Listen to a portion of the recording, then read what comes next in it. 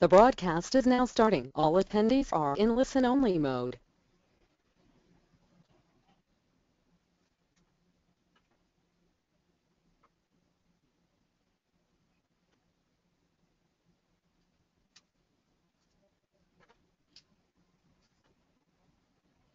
Hello, everyone. Terry, are we live now? Yes, we are. Okay. Welcome, everyone. Let's just give another 2 minutes because we have other folks that are just joining, so bear with us for a minute. We have a good group of speakers, and everyone who is joining us for this webinar is on mute. So as you go through the hour, if you have a question for any of our panelists, please write it down in the chat box of the webinar, and we will get to questions. But let's just wait another minute or two.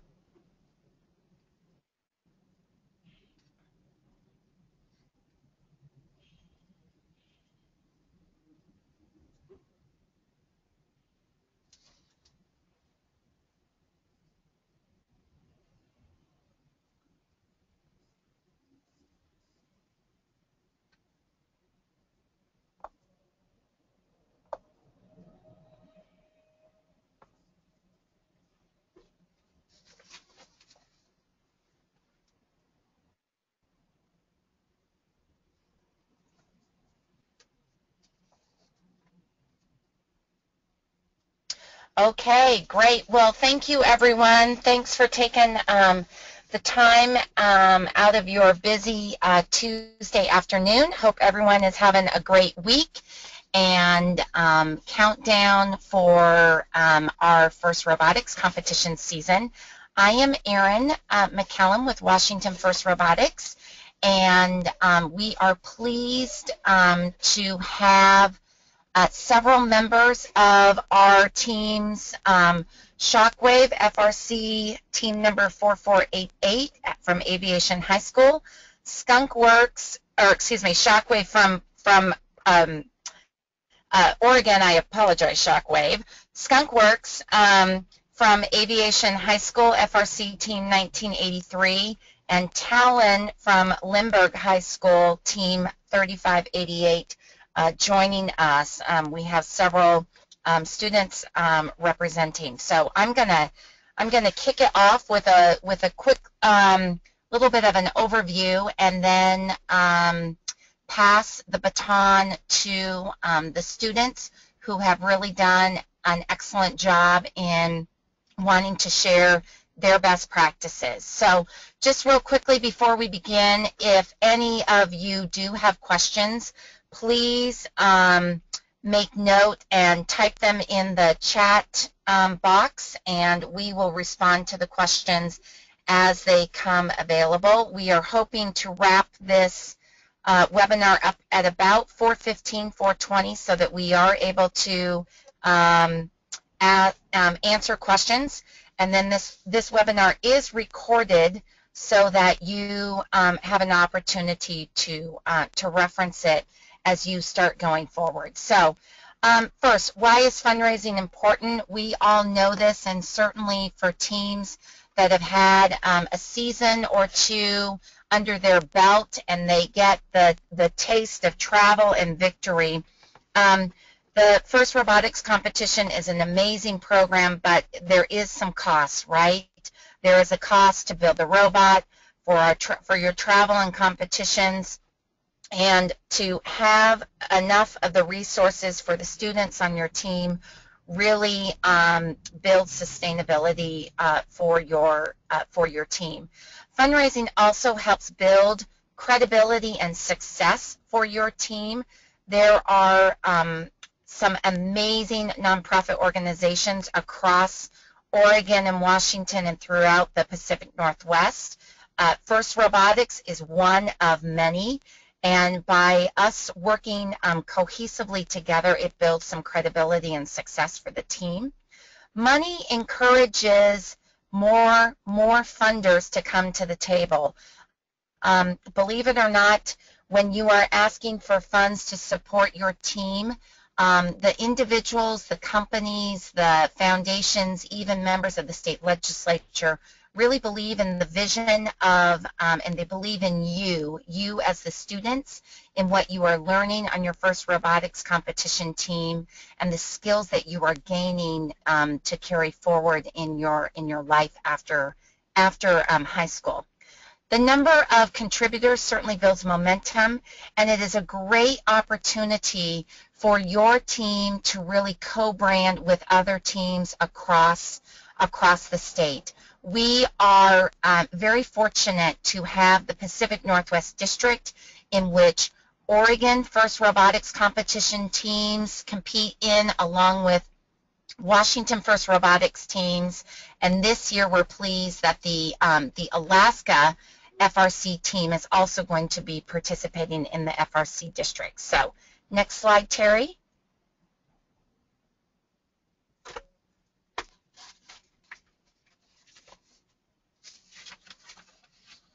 Okay, so just a quick overview. An average FRC team budget may look something like this.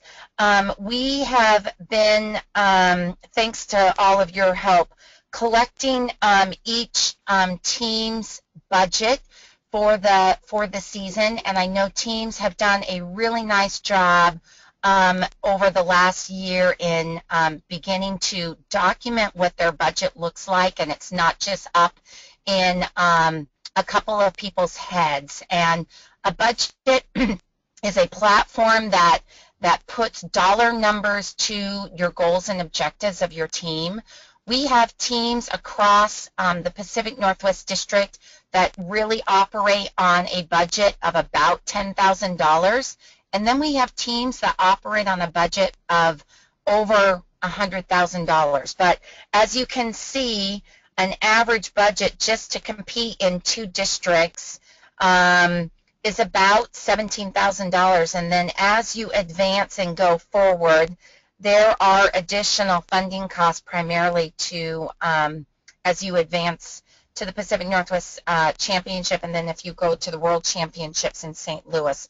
A lot of it is based on travel, and we want to work with you thoughtfully and proactively in making sure that your team's budget goals are met so that you can be successful. Next slide. So the key to the success, just like in anything, and I know so many teams are really fantastic at building a robot, but I would imagine in your anticipation of the 6-week build season, you actually develop a plan, and you delegate tasks, and you put in timelines and benchmarks and milestones. Fundraising is no different. You want to document and develop a written fundraising plan that becomes a working plan. It does not just sit on your shelf.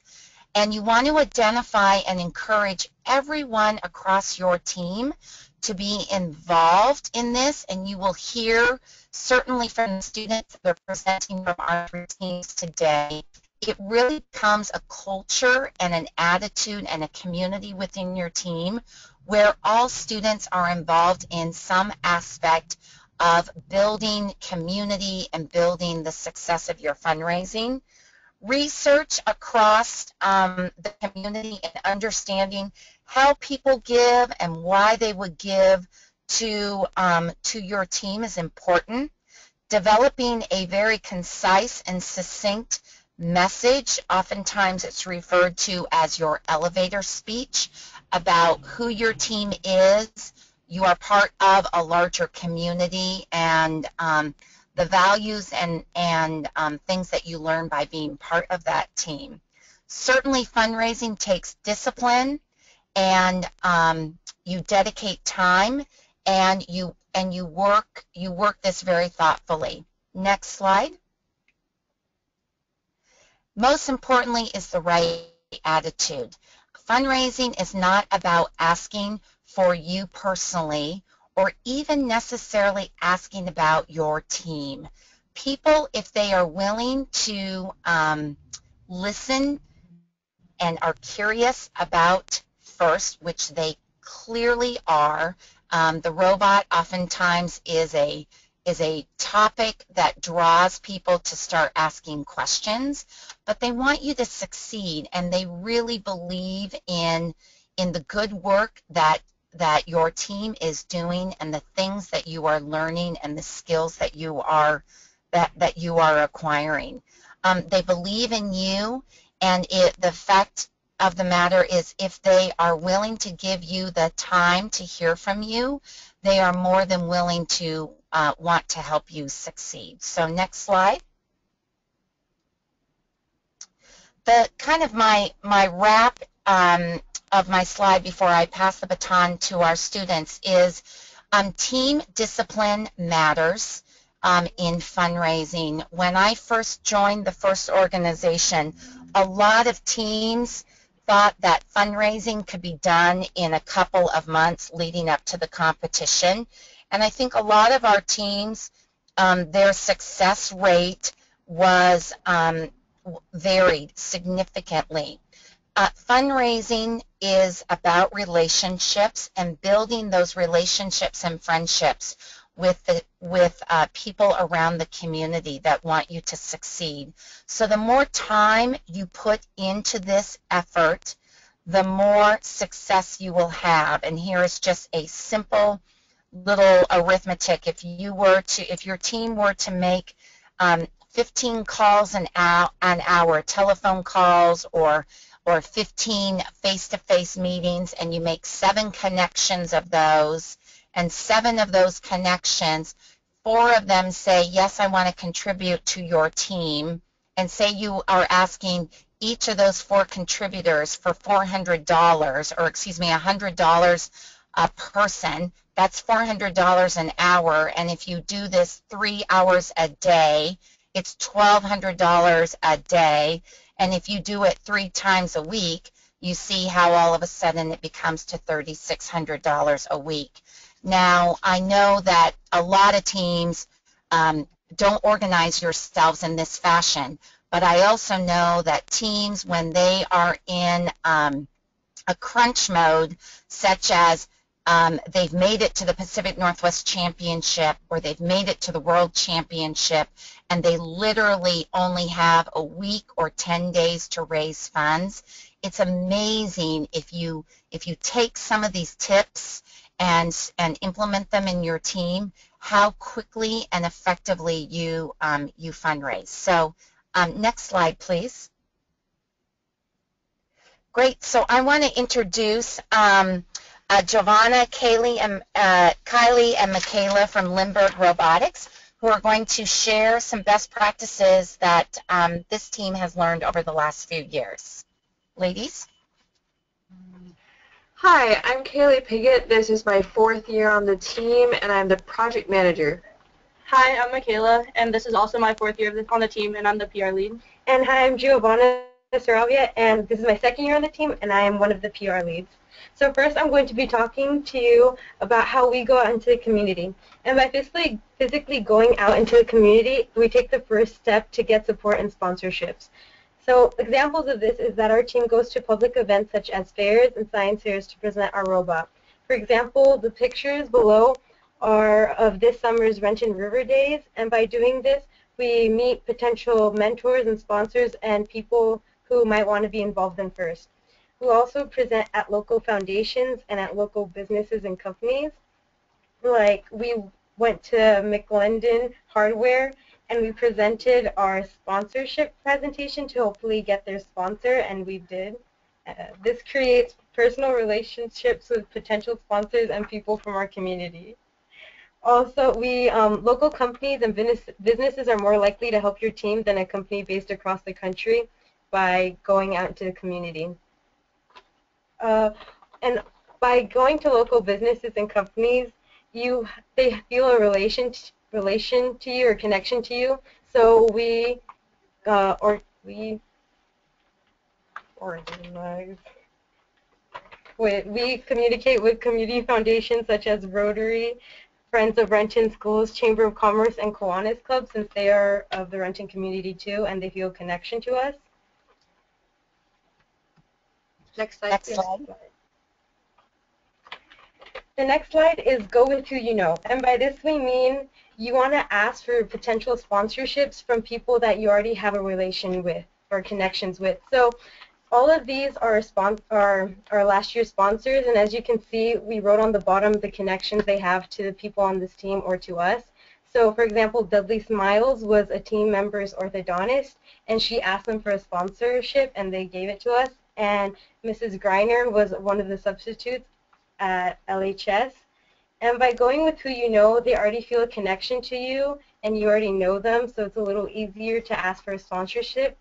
And potential people you could ask could be your parents, your uncles, anyone in your family, or your doctors, because they might be part of the business if it's your family members, or doctors, they might have a good business and they could donate your money to your team. Next slide, please. The next slide is that you want to bring them in.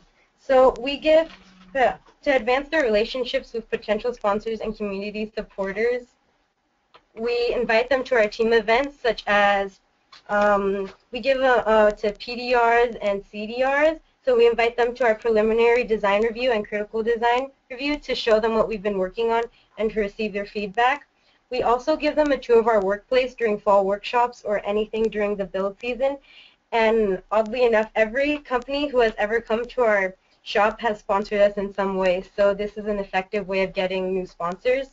We also invite them to a community dinner, and this is actually our first year doing a community dinner.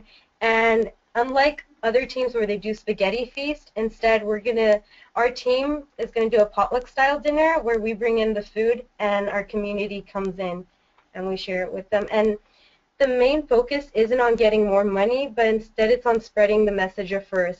So the main people who are coming to this are the people of the people who went to Renton River Days, and we got their email, so we invited them. And since we didn't have enough time to explain to them what FRC was and how to get them involved, this is how we're going to get them involved. Next slide. Next slide.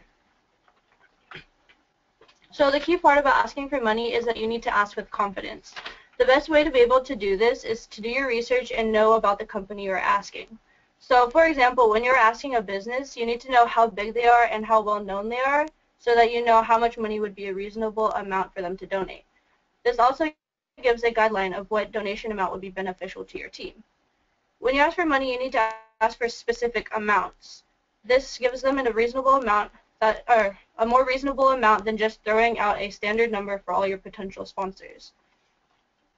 It's also important that you tell them your goals so that they have an idea of what their donation is going towards.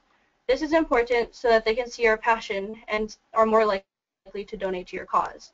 If you show them why you really love this organization and how it has affected you, they'll see that personal connection and feel like their money is really going towards something. If you find out that they can't actually donate the money though, and if it's appropriate, you should ask them for materials, internships, or volunteer of their time. We've actually had a sponsor say that they couldn't give us any money, but they gave us internships, like summer internships, and that was huge. That was really huge to our team because for our graduating seniors, they actually got an experience within a workplace. So that was really cool. Next slide. It's also really important that you are connected with your supporters and community. So you should show them what you do, and that way they can see exactly what they're supporting. So some ways that you can do this is through YouTube, emails, Twitter, blogs, and Facebook. So specifically, our team has a media team where we do weekly updates during build season, and this allows our supporters to see our robot from the drafts all the way up to it being built and going to competition. We also do emails, which is where we invite our sponsors to events such as our preliminary design review and critical design review. We use Twitter as short, frequent updates about what our team has been doing, and we specifically use Twitter for during competitions so that our sponsors can see how we are doing in our matches or how the entire event went. We also use blogs, but unlike tweets, these are more in-depth posts, so we'll do these as kind of like a recap of competition or a recap of the season. And then we use Facebook to get our community involved with our events so that if they want to see a demonstration of a robot, they can go to one of our events. Next slide. Okay, so this is an example of a presentation that would give to potential sponsors. Next slide, please. So you really want to show the sponsors what you as a team give to the students who participate. You want to show them that you offer them a broad set of skills that they can learn, and it's not only engineering skills. Like, students learn not only CAD and fabrication, but they also can learn media and time management, organization, and public speaking. And you just really want to make the sponsors want to help your team. Next slide, please. And you also want to tell them what we want. So we show them our team's priorities, and we also give them specifics. And we tell them how we plan to meet these goals. Like, we say that we want to fundraise around $45,000. Our goal this year, I think, is $25,000. And we let them know that we want to reach this goal by going through sponsors. Next slide. And on this slide, we give them an estimate of how their money is used throughout the year. And by kind of breaking down the $20,000, it kind of gives them a realistic expectation of what their money is used for. It doesn't seem like an inapproachable number. And this is how much we spend as a team throughout the regular build season with 2 district events and the championship. I know it's different for every team, but this is just our rough estimate. Next slide, please. And we also show them how much it would cost if we were to go to Worlds. This is a lot more money, and the $20,000 is what it costs for our team with our travel expenses. Our team has grown significantly over the past year, so that was estimating with about 90 students, maybe 60, so it's different for every single team. Next slide, please. And then we tell them what we want from them. We give them a list of all the contribution options, showing that there are other ways to donate than just money. Depending on the company, you should also specifically ask for what you want from them. Like, if you are talking to a major manufacturing company, you can ask for some of the materials that they use, or you can ask for mentors or internships from a big engineering firm, or big businesses for a specific negotiable amount of money. And just kind of show them there are a ton of ways that they can support your team. Next slide. A great thing to tell the companies is what their benefits are for supporting your team, because once you give them the example of like why you want the money and everything, they're probably wondering, how does this benefit me? So it's a great advertisement for them to be shown as supporters of STEM education. Also, their businesses are shown at, or are advertised at competitions, local schools, community events that your team goes to. So it's great advertisement. And so our team has chosen to break down the sponsored rewards on a matrix. Next slide. This is how we've chosen to break down our matrix. We make sure that any sponsor gets a thank you card for and their name and logo on our team website. Then the more money that they donate, the more rewards their company gets. So for example, at the top, at $2,500 or more, the big thing that we give is a robot demonstration, and our sponsors really enjoy this one, and we've done a couple of these already. So it's pretty cool that our sponsors get excited to have, or for us to bring our robot to their companies to show it off to their employees. So we really like to do that. Next slide. Lastly, the most important thing for you to do is say thank you. And there are 2 main times that our team does this. One is right after they say that you're going to do a donation, and we usually send out thank you emails the day after we've talked to them about the donation. And then the other time is at the end of the season. And you want to make sure that all of your sponsors are getting this thank you for being a supporter. And we found that there's no better way than giving them something personal. So for us, we really like to give handmade hand-signed cards from the whole team, as you can see as one of our pictures on the right. Then for our bigger sponsors, we give larger thank yous, such as social media posts about them saying thank you, and foam core boards with our team picture on it. And this one we actually present to them at their company, and the example of that is on the lower left. Next slide.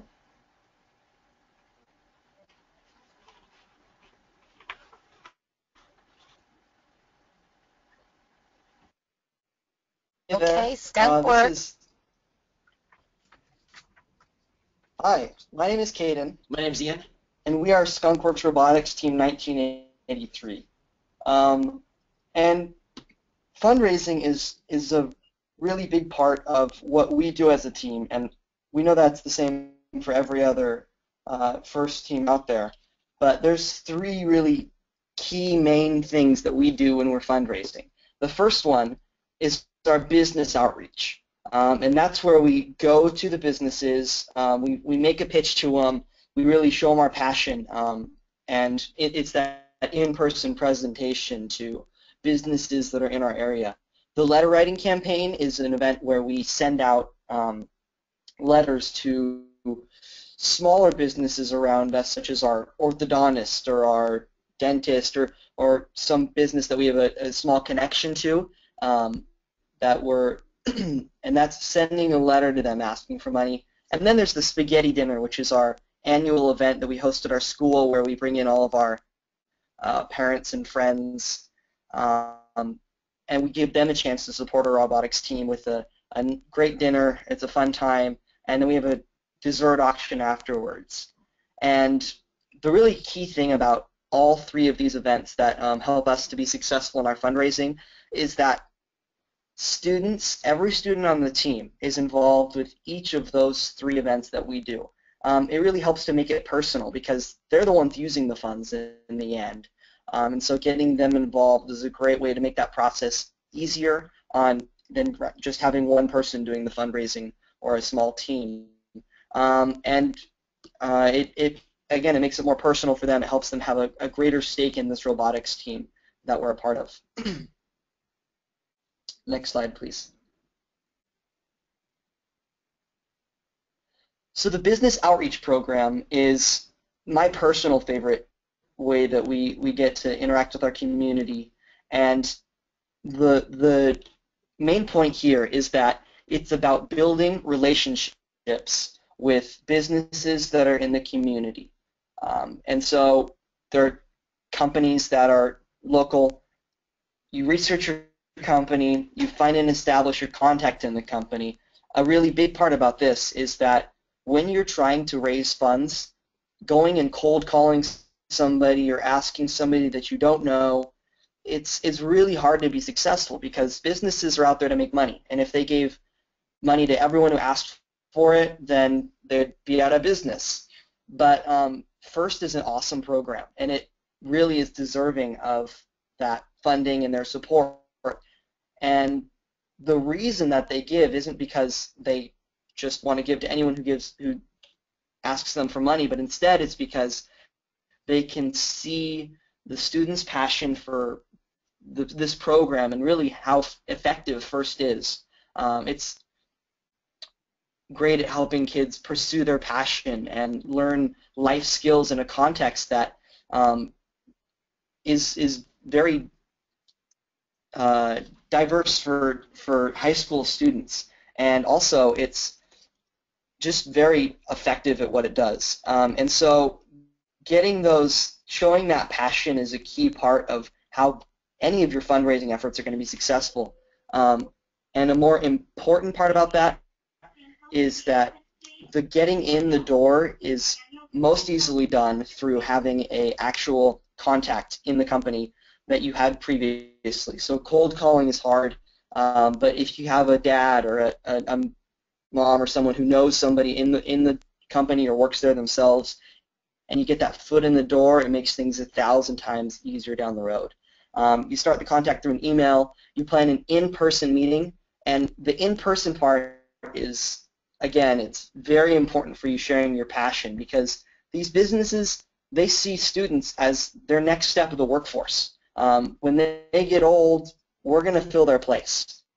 And so their investment is actually an investment in the future of their company. And so not only is it helping us pursue our passion and learn these key skills that are going to make us better in life and have opportunities in college and ultimately be more effective in the workforce, but again, it's so these companies that are supporting us, they see the students that are learning all these key skills in robotics in high school, and they say, I want that person to work for me in a couple of years. And so finding those ways to support robotics teams really is an effective way for them down the road.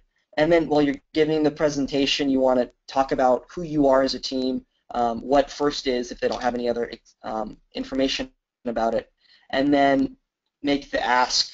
In the presentation, definitely got to ask for money, and as previous teams have talked about, it's a definite amount sometimes helps. And then again, afterwards, you just got to follow up with them so that it doesn't go stagnant. If they say, we'd love to support you, make sure you get their business card, get their email, give them all of your supplies, and follow up with that and get that deal closed quickly after you make the presentation. And then debrief, stick back with your team, and again, that written plan, really learn from what you did in that presentation. So the letter, next slide please. The letter writing campaign is one of our most exciting campaigns. So this is a big part of our team's fundraising efforts, and we work really hard to get all these letters out to people, and it ends up supporting us very, very well. So this is all about getting your community involved. You have doctors, dentists, optometrists, family, friends, all these people in your community that are excited about what you are excited about. They're excited for your passion. So while they might not personally understand the importance of robotics or what you do, they understand that you care about this and you're passionate about it. And that's something that you can leverage and get them excited about too. So the letter writing campaign is a great way to engage these people, and it all starts by finding anyone in your network, finding people here in your parents' network, your mentors' network, and write them letters. Writing them a personal letter is something that many people don't get today. We all get tons of snail mail or spam varieties, but a hand-addressed letter is a rarity. So tell them a little bit about yourself, your passion, how much robotics means to you, and then include an ask. So it's really important that you do this as a uniform message, as a unified message. If you have everyone on your team write letters at the same time as part of a similar program, you'll get the same materials out there, the same message. It'll also make your branding more unified across your communications with your community.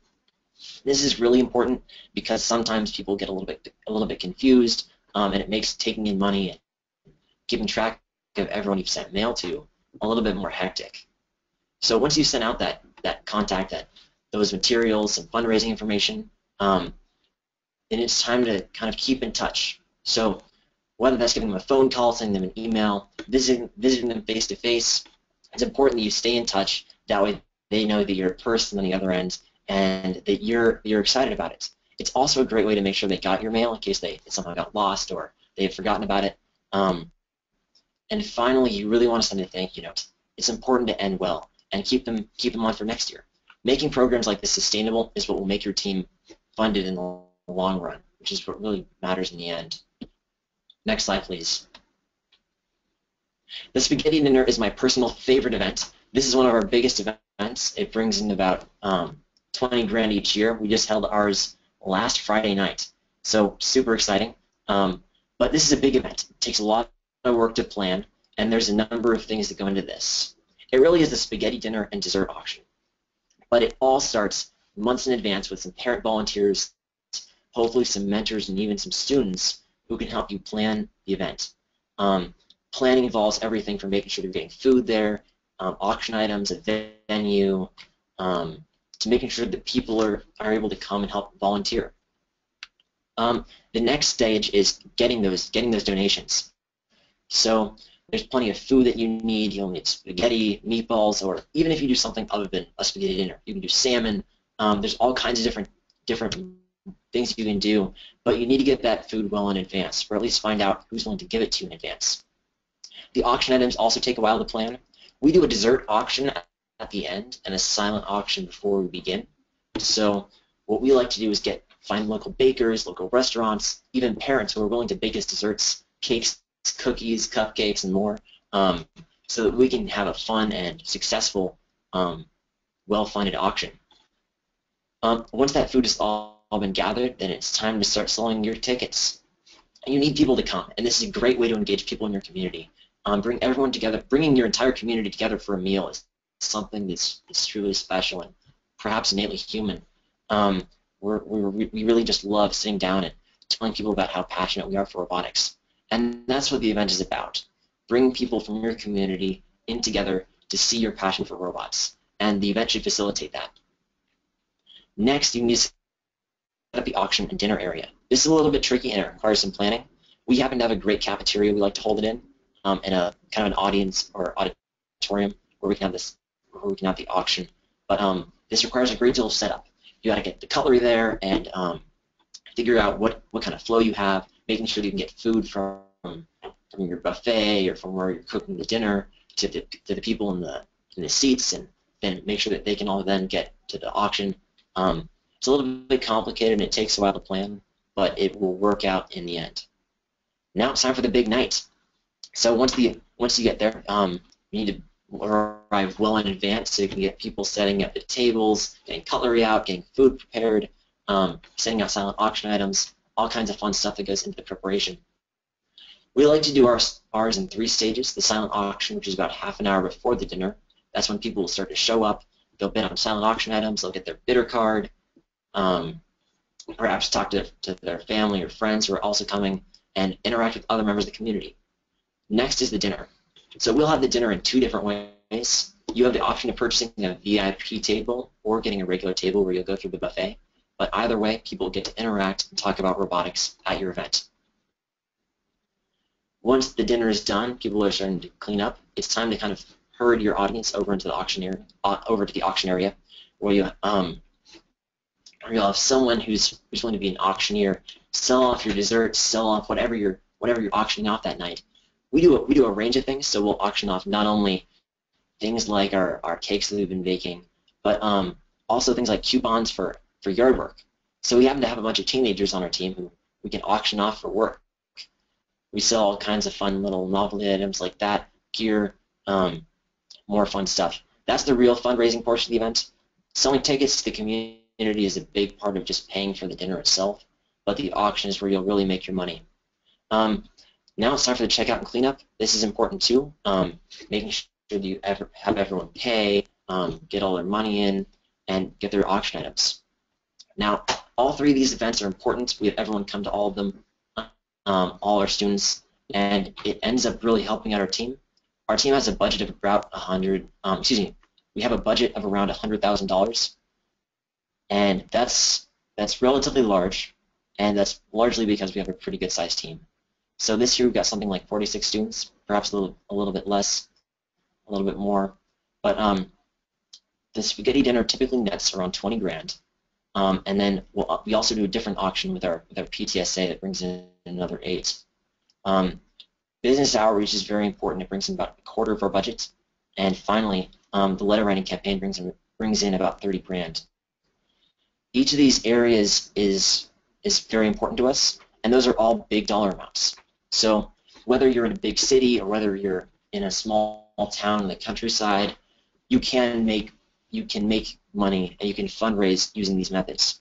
And even if you're in the tiniest town, you can still make 5 grand off of spaghetti dinner or money off of these letter writing campaigns. It's just the execution takes some time and effort to prepare. So any way you do this, we wish you luck and have fun. Next slide. Thank you.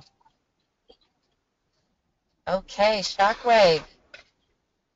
Hello, my name is Bronwyn Grover. I am a part of Shockwave 4488. This is my 2nd year on the team, and I am a part of business. So a lot of times before you can start fundraising, going to your community, asking for donations and trying to build relationships with potential sponsors, you need to create awareness about who you are as a team. And this is basically where you go to events, whether these are events your community is holding themselves or events you are holding for your community.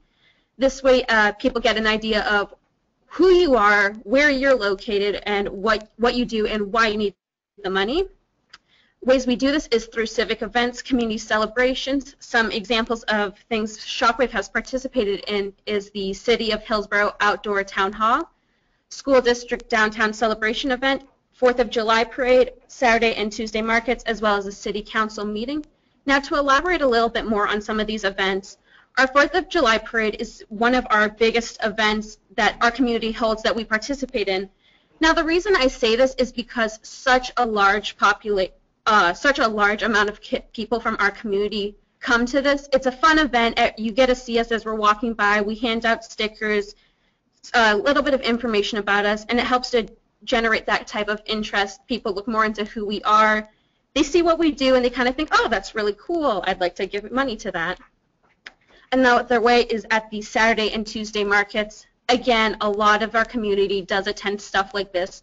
Though these events do seem small, you have to remember a lot of important people attend this, and this is just either children who later tell their parents, parents who talk to their companies, so on and so forth. Next slide, please. As you can see, these events, the D-Camps, school demos, social media, and media kit are more so the things that Shockwave does themselves to create this interest. Now, our day camp is something new that we have invested in, and this is a week-long day camp typically held for elementary students. And we actually were able to hold this year with one of our local sponsors.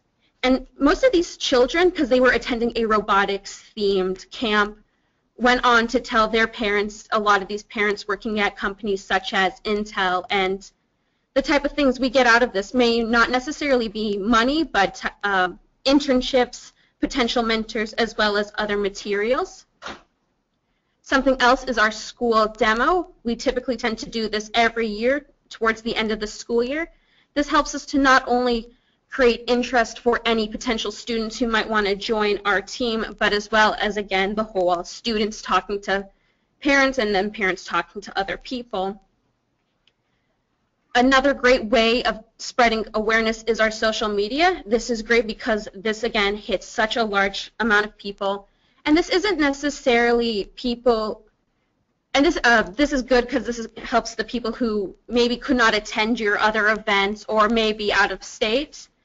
It gets the word across. It's easy for people to share this sort of information, and it helps you to get a little bit more fun with stuff. Lastly, the media kit. This is something that Shockwave is just now starting to kind of invest in. It's basically a kit of stuff that is brochures, information that we might want our potential sponsors or businesses to know, ways that they can help us, what kind of money, what amount of money we might need, so on and so forth. Next slide. Now that you've created this interest with people, how do you keep them engaged? Again, social media and the news media. Now, this doesn't necessarily have to be you updating them every day, but stuff when we have future events coming up that they might not have known about otherwise, or how we just did at a competition. Again, great way to reach people who maybe could not attend your events, or it helps to kind of spread it, not necessarily across the country, but from maybe from family members to other family members, and you get more people. Artisaur. This is a very fun project we also just started this summer. What it is we had a woman from our local art community who came to us and said, you know, I've heard about you before, and I think I have this great idea that we could both collaborate on. Long story short, it's this robotic dinosaur, and what we do is we take it around to our community and show it off. This really does help us because it shows our community that we don't just build robots. We can help them in other ways. In this situation, it would be to help bring interest to the STEAM community, and we have actually reached the art community as well, so this does provide us with more interest that we might not have thought about in the first place. Another event is our Robo Expo. This is one of our biggest fundraising events and how we get a lot more interest in donors. So what it is a spaghetti fundraising event where we also do hold an auction. A lot of our community, family members, donors, and elected officials are invited at this event. We kind of show off what we do. They are given the chance to see this year's robot, as we do hold it typically towards the end of our build season, and it does help to kick off the competition season. So people get to drive all around our old robots as well as see our new one. The VIPs actually help us to kind of generate interest within other people in our community as well as raise our profile. And it does help that show support for STEM school and our school as a whole. This event is really great because part of our auction, most of our stuff is donated to us by family members or community members, anybody basically, small businesses. And what we do is we have our members on the team sell tickets about a couple of weeks prior to this event, and they can sell this to whoever might have an interest. This event is also open to people who kind of just want to see what we're about, and this could be people who are basically kind of wandering off the street. They pay for their ticket, they come in, they look around, they have dinner, they participate in our silent auction, as well as see other things that other people that we host at this event. And this is stuff such as we have FLL, FTC teams. We also this year had a person from Intel who was a fashion designer, and what she did was create this kind of robotic dress that we were able to bring in. So again, this is a little bit more of the whole STEAM community, as well as the sheriffs brought in their robots that we were able to kind of play around with. So all in all, this is a really fun event, and it isn't necessarily just focused on our team. It's kind of how has STEM affected our community as a whole. You do get a lot of donors out of this. We typically get about, I want to say maybe 1,500 every year from this event, so it does help us with a lot of cost, and it does provide a lot of interest as it is a little bit more of a fun yet intimate setting, as students from our team are able to go to people that they couldn't reach before and tell them what we are about as a team. Next slide, please. So how do you accept the support? What we use is our school's nonprofit status. This way people do get money back from during the tax season. We also send out a thank you card that has the sponsors' names on it, our accomplishments that year, and a picture of our team, and an official letter of recognition with the school's tax ID sent out. Another thing we do is we maintain an up-to-date database of donors and contacts. This way we know who currently is helping to donate us and who to go back to the next year to ask again, as you do want to ask them every single year. Next slide, please. So after the give, so after they've given money to you, what do you do to help them out? So again, most of our donors and sponsors are invited to team events and practices. Something we do is we actually invite some of them to our workshop and give them a tour around. This is really fun because they get to see where kind of their money is going, and they get to see us during our most active part of the season. And another types of events that this includes is our Robo Expo, as well as competitions themselves.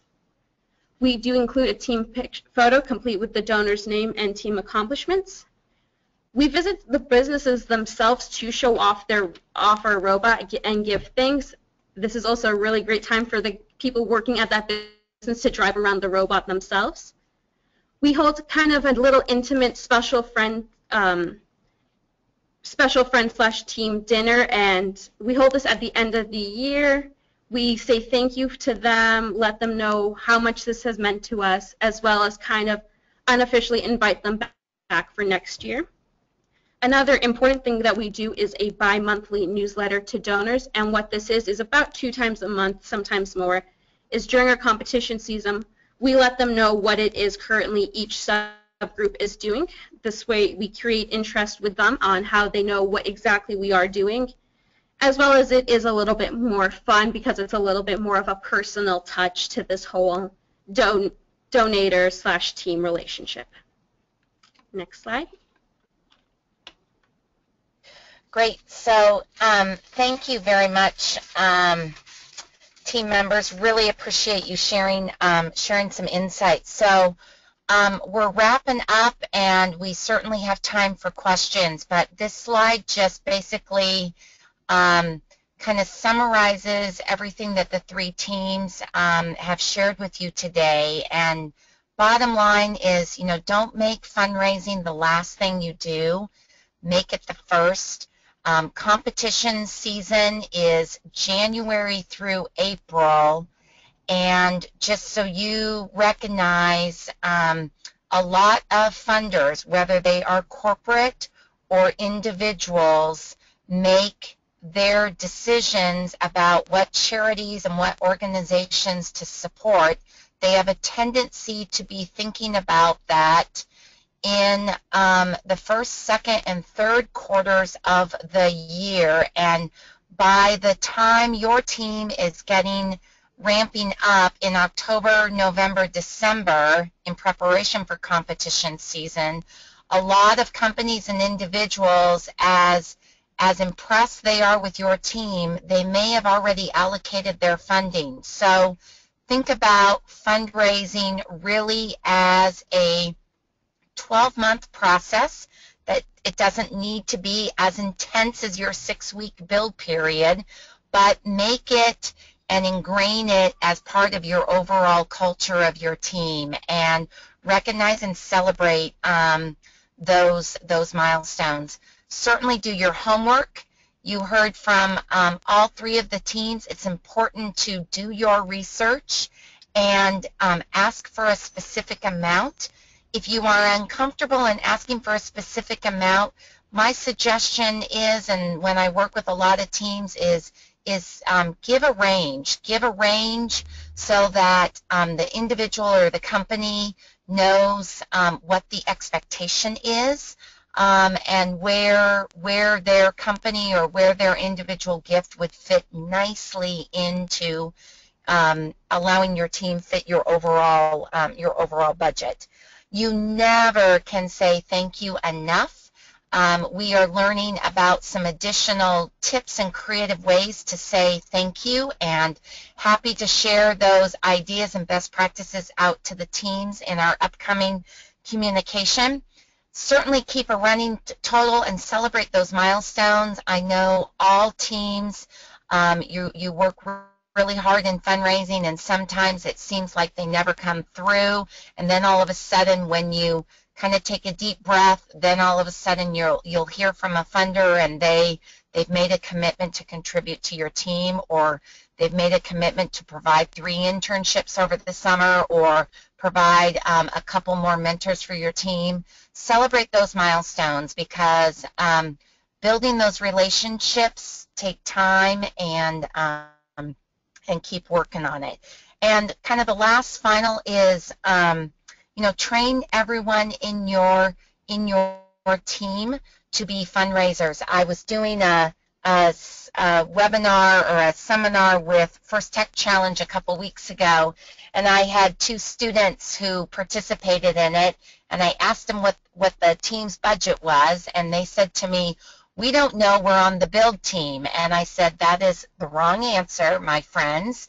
You need to know what your budget is. You don't necessarily need to know all the details, but you never know who potentially could give you money, and each and every one of you are your #1 ambassador for the team. So want to wrap up. Terry, make the last slide available in terms of this is how you follow up with any of our teams, Shockwave and Skunkworks and Talon. If you have any questions, if you are interested in receiving ideas or plans, a sample fundraising letter, a sample event plan on the spaghetti dinner, or some sort of an auction, feel free to email them.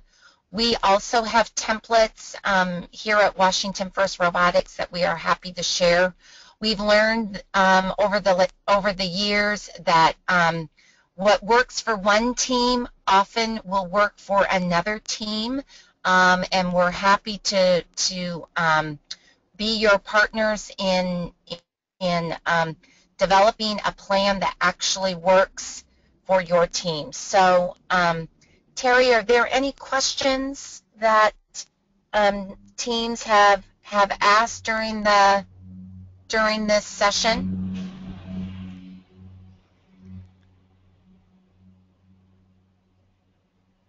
Erin, we don't have any questions. This is Adrian. We've got Justin Allen with his hand up, so I'm going to unmute Justin. Okay. And then he can ask his question. Justin, you should be unmuted. Oh, it looks like you're self-muted as well. So Justin, you can try and unmute yourself.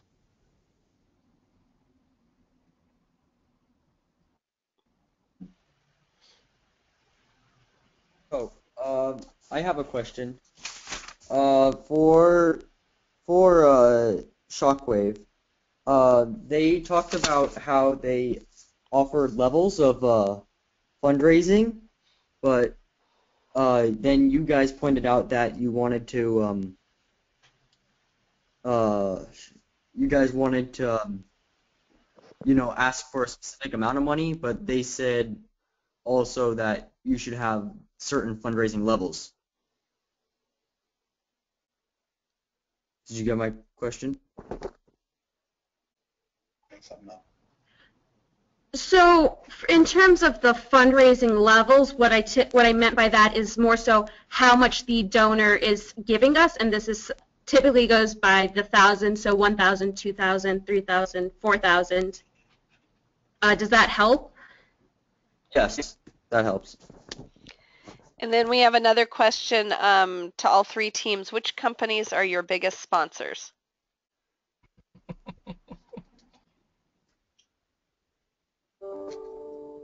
So for Shockwave, Lam Research and Intel typically tends to be our biggest sponsor.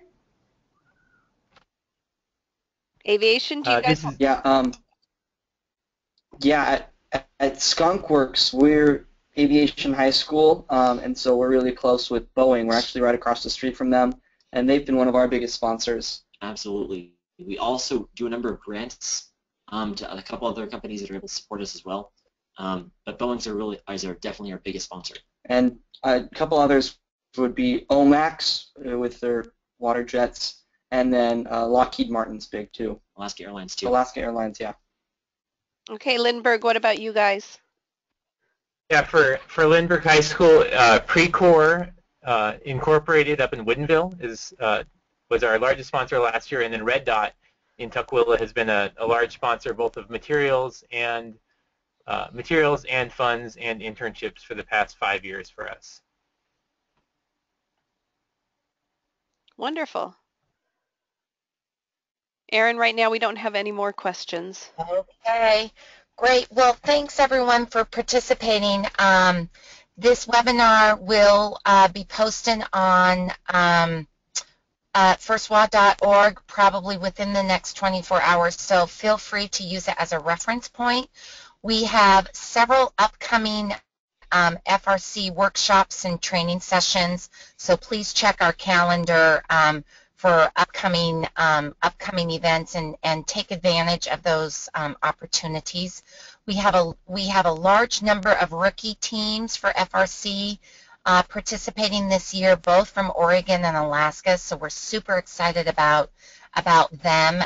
For those veterans, feel free to adopt one of those rookie teams and help them not only come build season, but catch them up to speed on all of this other fantastic stuff that you have learned how to do over the years. And thanks so much, everyone, for taking the time. The final leadership series, webinar series, is going to be held on Tuesday, November 17th, and we will be sending out that topic in the next week. So thanks so much, everyone, and have a great afternoon and evening. Thanks, panelists.